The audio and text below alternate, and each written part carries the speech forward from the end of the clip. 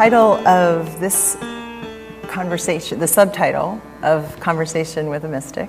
That's only for you. I'm not conversing with a mystic, so I'm at ease. That's my job. That's my job. Got it. I know, and I have many questions, you know. Sadhguru said, I've never seen someone with so many questions. He said, no answers, only questions. I think the subtext, which I actually am talking about because I liked it, is an experiential, for today, an experiential symposium on optimal health and well-being.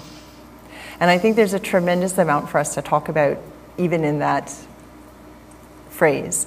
One is the role of experience. And I will say that, you know, my office being responsible for cultural transformation, I've become obsessed with what is culture. And the definition that I use, because it guides our strategies, is behavior. This definition was given to me by Admiral Grossenbacher. Is behavior, either collective or individual behavior, based in experience and incentives. Meaning that if we're going to transform or shift what the medical model is today and what healthcare is today, we can't start with just the data. If people do not have an inner experience, not much will change. Can you say some about what you think the role of experience is in today and in healthcare? So you need to understand this. Largely for most human beings, experience is being kind of created and regulated by the way they think and feel. But what you think and what you feel need not necessarily have anything to do with reality as such. There is something called as a psychological reality and there is an existential reality. By controlling or handling the psychological reality well, a lot of people can become healthy, a lot, because for a lot of them that is the cause of their ailment. And it can also fix other things to some extent. So, like right now, Mitch was talking about, you know, somebody prays and somebody creates a certain attitude around them of love and care and compassion. This is all psychological structure. You create a psychological structure with which you become open to certain dimensions of life. It becomes a possibility to transact in a certain way with least amount of friction and creates well-being. But there's an existential dimension to this. Existentially, what are you made of? What is the world made of, if you look at it? This is the most fundamental aspect of yoga. This is called as Bhuta Shuddhi. This means elemental, cleansing of the elemental nature. The whole universe is a manifestation of 5 elements. So is this body. Out of these 5, there are only 4 that you can really handle. Another one you just experience, it's the ambience for the other 4. So the earth, water, fire, air and the space. So you only have to handle really 4. With 4 ingredients, so much magic and mischief is happening in the universe. If there were 4 million, we would be not able to handle it. 4 for sure we can handle, isn't it? 4 ingredients, if they're functioning the way you want them, then everything about you will be great. Out of these 4, 72% of your water, your body is actually water, so is the planet. The same composition of the planet you have in your body. About 12% is earth, about 6% is air, 4% is fire, the remaining is space. This is how it is looked at. If you master these 4, even if you have a bit of control over these 4, you will see miraculously you will generate health within the system. If you fail on this, then the next level of handling this is, nature has evolved certain things in the form of herbs and many things which are healthful to us. So we can learn to use them. If you fail in that, then you can create a psychological structure which will create health for you. If you fail in that, then you go for the chemical treatment. If you fail in that, then you go for a surgery.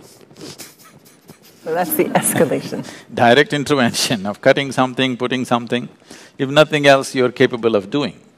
But now you're talking about a large-scale thing across the populations. We always think anything subtle cannot be done large-scale. I disagree with that, this is my opinion. Because it is just that we have not done enough work towards that and we assume that it's not possible. To create a certain sensitivity towards something and approach it in a subtle manner is possible, but it's only possible if it goes into every home, every parent, every man and woman in the world or in the country starts working towards it. When you want such a big goal to be achieved, it's not going to happen overnight. We must be willing to be committed for a whole generation or two, then something will happen. Something wonderful will happen. But right now, we are in today's world, everything has to happen by today evening. If it doesn't happen, tomorrow we dump it and have a new project going. So in that context, it will not happen. In that context, it's better we work towards a plastic heart and a plastic liver and a plastic kidney where we can start replacing them every 5 years and somehow function. See, health does not mean that just the medical parameters are okay. Health means you must feel a certain sense of wholeness. The word health itself comes from that word whole. A certain sense of wholeness, when you wake up in the morning, you are more alive than you are when you went to bed. You feel 10 years younger than the time when you went to bed. If you feel like that, that means you're healthy. It is just that all the tests are showing you're normal, that is still not normal, because you have no experience of health. So when you say experience, ultimately we have come here only to experience life, isn't it? So we know that experience is the most important aspect of life. Now we're talking about the word experience in two different ways.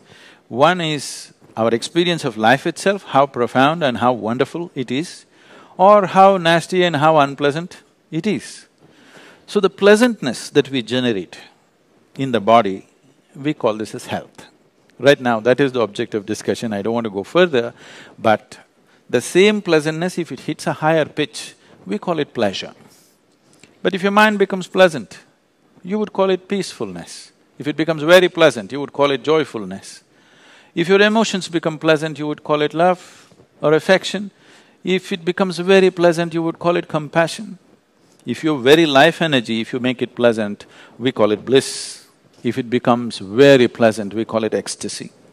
This is what a human being is seeking all the time. He wants pleasantness inside. Well, if your surroundings become pleasant, we call it success. This is what every human being is looking for all the time. There is a whole science as to how to create the inner pleasantness. External pleasantness needs cooperation from many people. It's not just yours, the other stakeholders who may want to make it nasty for you. It needs many people's cooperation, but inner pleasantness is 100% yours. But why have we not strived for it? We have not strived for it because generally we have spread this message, it is not possible unless everything in the universe is fixed. When I first came to United States, one word I was hearing everywhere is stress management. I could not understand this because in my mind, we manage things which are precious to us. Our family, our wealth, our business and whatever else which is valuable to us. Why would anybody want to manage stress? Is something I couldn't get for some time. It is just because we've spread the idea that stress is a part of your life. Stress is not a part of your life. Stress is not because of your job. Stress is simply because you do not know how to manage your own system.